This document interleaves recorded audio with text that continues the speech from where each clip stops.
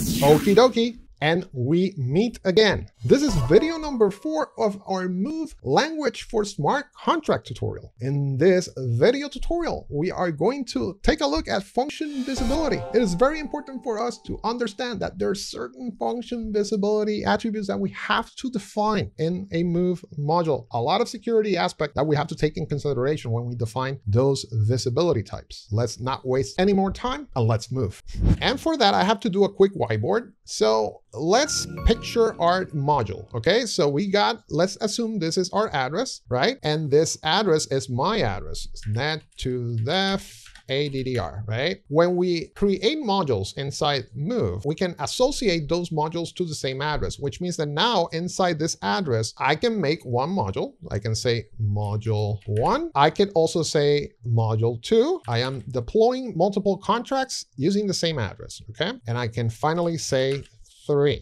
If, let's say, this module, let's assume that this module is storing data for, let's say, a DeFi platform, a staking platform, whatever is the case. And I have a function here that will allow me to read data from whatever the struct or the storage in this module 1 is. So I'm going to say read data. Let's assume that that is a function and returns a string value, right? Let's just assume that it's going to return a string. And then we will say return data. Now, if we take a look, let me zoom in. If we take a look at this module, right? This function can only be called from that module 1 because it's a function that is private. If we are not assigning any visibility whatsoever to that function can only be accessed from the module itself. It cannot be accessed by any other module. So module 2 or module 3, they cannot access that particular function, okay? However, if we place public, right? If we place public, then we should be able to say from module 2, okay? Now I want to do this. I can say use net to def ADDR. Remember, this is how we reach that account. And from there, I want you to get me read data, okay? And now when I do that, I should be able to call this function. If I have a function here that says get data, that function calls let result equals read data, and we pass, whatever is the argument, then we should be able to call that function. Why? Because it has been set as public. That is good and bad. It is good and bad because, yeah, it gives you that flexibility to separate functions. So if you have a lot of logic going on your contracts, then you want to separate modules, right? But one problem that you will face, and it's more of a security concern, is that let's say we have another account somewhere in the blockchain, right? We have another account that is not even us, but it's on the blockchain. That account, let's call this Bob. If that Bob account decides to create a module and that Bob account also decides to get this address and call our module, then they could effectively do the same thing. They can say result and they can say read the data, right? By the way, this has to be different. Get data, read data, right? And whatever is the case. So now that function can be called from another address that's not necessarily your module. And that is a problem, right? How can we fix this? We can fix this by still letting it be public because we are definitely going to have multiple modules calling this function. I can define this to be friend. Now, the function is still remaining public, but now I have to specify who can make calls to that public function. Not everyone, which means what? I will have to define who can make calls into this particular function. Under module, the source module where this function is located, I can say friend, and I'm going to now define which address and which module can make calls to this function, okay? So I'm going to say net to def ADDR, and I am going to say 2. Now with this, ladies and gentlemen, the moment I do friend and I define this value, this module 2 can effectively make calls to this, right? This module cannot make calls to module 1. And same goes with module 3, okay? That is the logic. That is the logic behind friend.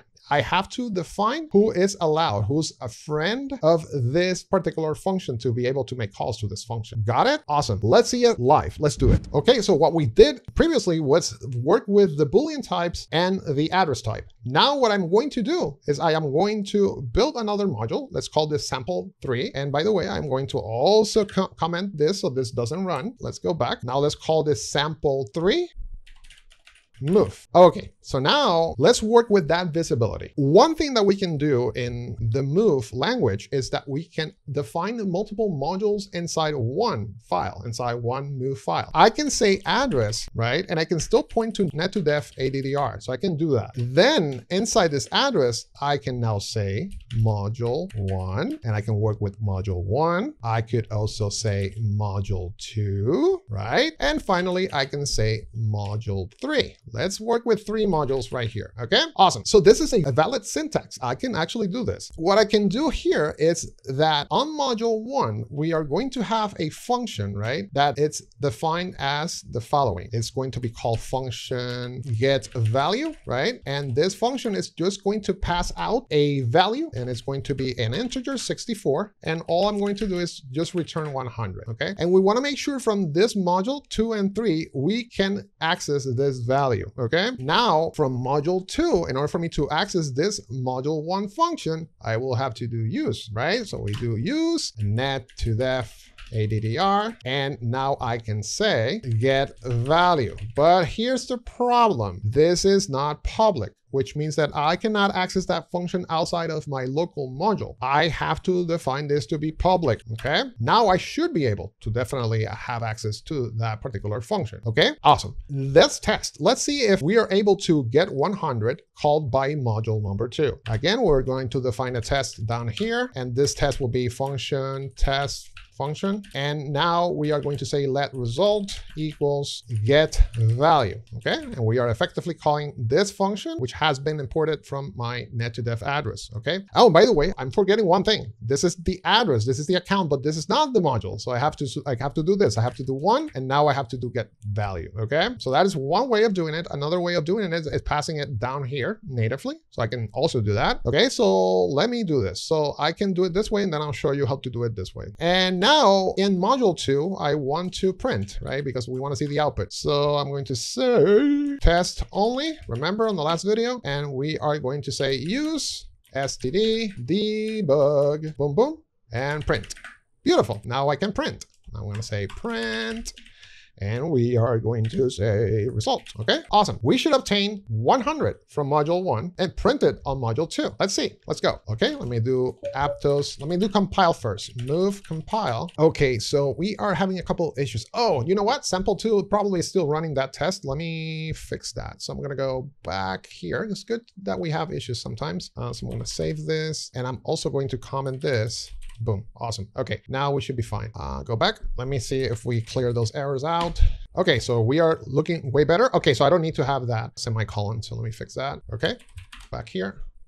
Compile. Beautiful. We were able to compile, but we're seeing unused use of alias get value. Okay, I think I know why this is. It's because I am defining module 1, module 2, and module 3 on the same move file or syntax, right? So I don't need to import it because it's already inside move file, right? So I should be good like this. Okay, go back. Awesome, we don't have any errors. Okay, now, and you can see here that it's compiling 1, 2, and my 3 modules that I defined under that third sample file, okay? Now let's take a look and see if we can test. Okay, so I'm gonna say use net2def ADDR 1 get underscore value. Now let's give it a shot. There we go, we got something, awesome. It's use alias get value. I know what's going on, so I'm gonna say net2def ADDR 1 get value. Let me see if that clears the picture.